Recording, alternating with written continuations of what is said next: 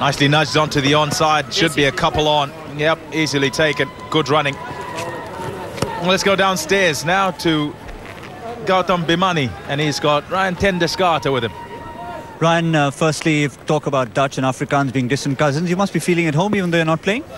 Well, this is home. You know, I grew up in Cape Town, so it's always nice to be back. I'm not used to this weather and the wind in this time of the year, but it's always nice to be in Cape Town. 84 for 4, we're in the 13th over. Would you revise the target after those 2 wickets fell?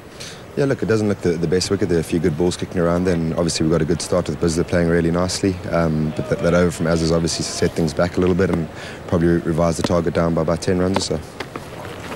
And the Aukland side knows that it's a Kiwi who stands between them and a big total. Yeah, look, obviously Baz will know their players as well, and he's the man in now, and if he kicks on, yeah, we're going to get a really good score, so they're going to have to find a way to stop him. What was the score you would have told yourself before the innings started? Look, it's a fresh wicket, so it was a case of assessing it, seeing what happens out there, and looking at how it's played so far. I reckon 155, 160 will be a very good score. Lots of Bangladeshi fans watching for Shakib Al Hasan. Yeah, I've seen a few kicking around here, so a great chance for him to get some runs tonight and some wickets. It's nice to see him playing again, and the wicket looks like it might take a bit of spin as well. Thanks for your time, Paul. No problem.